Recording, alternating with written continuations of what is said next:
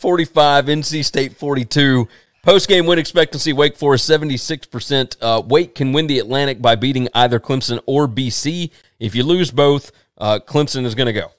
Bottom line. Like that's, and I cannot believe that we're at this point in the season where Clemson is still a viable option. And yet, I mean, that defense is still really, really damn good. But you start looking at some of these numbers. NC State outgained Wake Forest last night, 482 to 406. But, 3 turnovers for NC State that ended up turning into 7 points. 3 turnovers for Wake that turned into no points. I mean, that's the difference in the ballgame. So you look at some of these numbers, rushing yards, NC State was only able to muster up 74 rushing yards on that Wake Forest defense. They threw for 408. Now, a lot of this was late. The biggest difference in this game is the hidden yardage. The hidden yardage was penalties this time. 14 penalties for 119 yards against NC State. Wake had 5 for 50. Again, difference in the ballgame. Like Wake just doesn't beat themselves ever.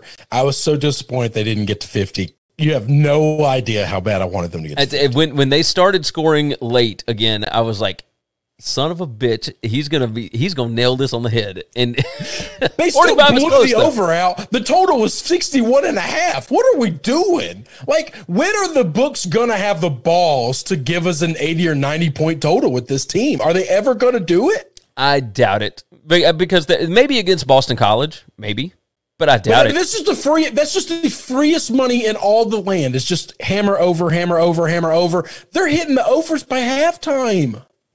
Yeah. Now they didn't have it by halftime in this game, but they had it. Holy shit! I just lost my camera. But they did have it. But they did have it. I'm still with you guys. They did. There we go. I did have it by like early in the third quarter. Yes. Very, very early. It was never in doubt. Like at halftime, I fully understood this was ball game. Yes. Sam Hartman. The over was the total. Sam Hartman, I love Sam Hartman. I love what he does. But in this game, it's really good. 20 out of 47. That ain't great. 43% completion percentage, had 3 touchdowns and 3 interceptions, and still his QBR was over 100. 102.7. Like, sometimes these numbers don't make sense, but you look at what he was able to do. This is the best defense they've played all year. By far. And we talked about that in the preview of this game. This was going to be the best defense Wake's played all year. Yes. Devin Leary on the other side, 37 out of 59, 408 yards, 4 touchdowns, 2 interceptions. This might be the softest defense he plays all year, and that didn't work out well for him still. I mean, they still put up 42 points, but... Yeah, but you know what? If he doesn't turn the football over, they probably win this game, though. Yeah. Yes, 100%. I mean, because they got 3 turnovers off Wake Forest. Like, if they had been able to capitalize on even one of them, then they win. Fine. Like, they win the game if they capitalize on one of them. That's the difference in the game. Yeah. Yes. And Derek Miller, we see your quote there. Brown Yeti said next year State's going to be a monster. Derek said he was just quoting Lane, and then Alabama smashed I got that. We got it. We got the popcorn reference. Just don't eat popcorn for Thanksgiving. That's 100%.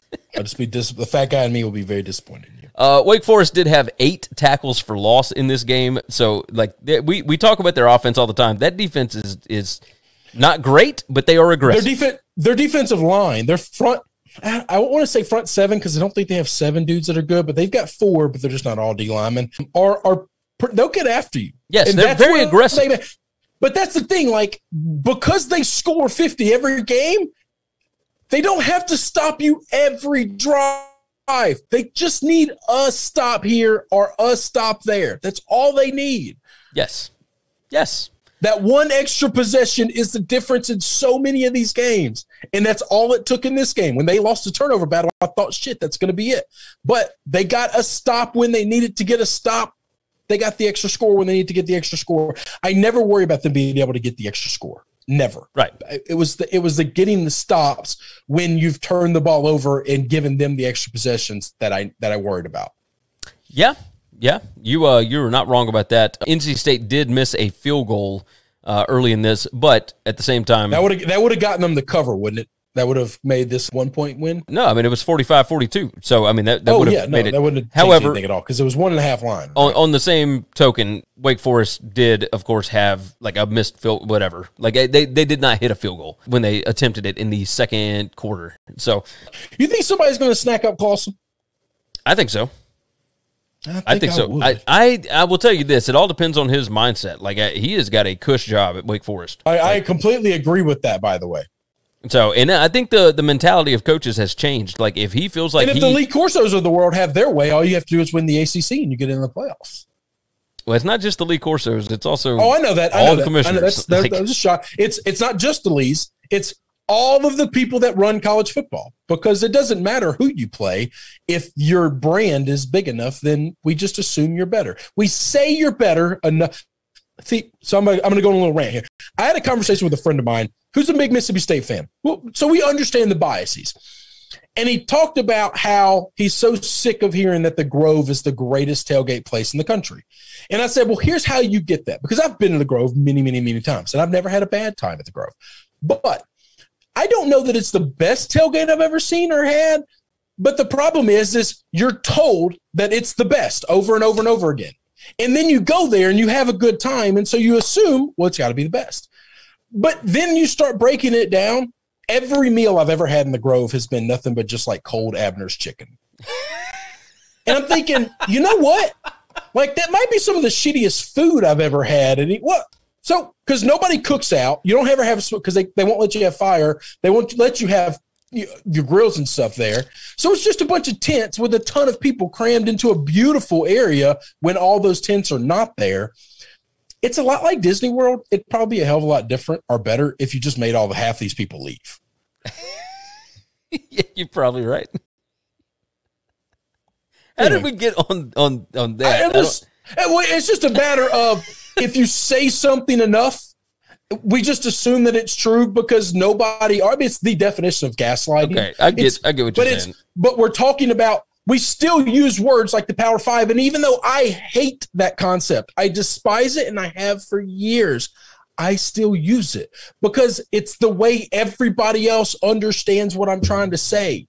And so I have to change my terminology and things that I don't agree with to have a conversation with people in a way that they understand it. Yeah, okay. I understand exactly where you're coming from. But that's a problem because the ACC does not deserve to be considered power anything right now. The Pac-12 does not consider to be power anything right now. The most likely ACC championship game right now will be played in Charlotte, North Carolina, between Wake Forest and Pittsburgh. And you're telling me, be amazing. I would tell you this. That's what we deserve, by the way. Oh, it's going to be a great game. It's going to be an amazing game. That's the game we all deserve. And if Wake does somehow lose out and they miss out on that, it's the kick in the nuts at the end of college football that we don't want.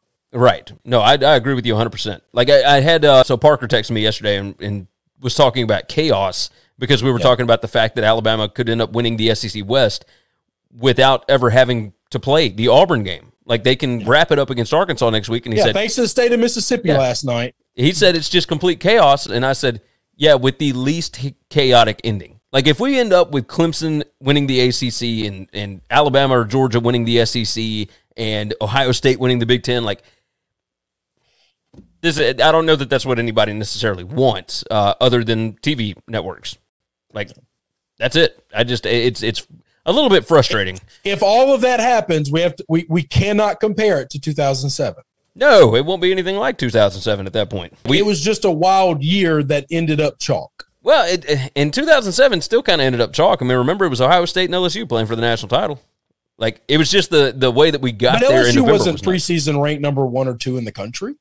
Yeah, they were way up there. They were like at least top 3, and I think they were actually. I don't remember that. I thought they were. I knew they were top 5, but I don't remember they were 1 or 2. So, but they had been number 1 basically all season, but they had the 2 losses in overtime, and it took a whole lot of other undefeated in regulation. Yeah, November was chaos. November was crazy that season.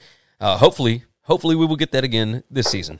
Thanks for listening to the Winning Cures Everything podcast. The website is winningcureseverything.com, and if you want to connect with us, we're on Twitter @GaryWCE, @ChrisB Giannini.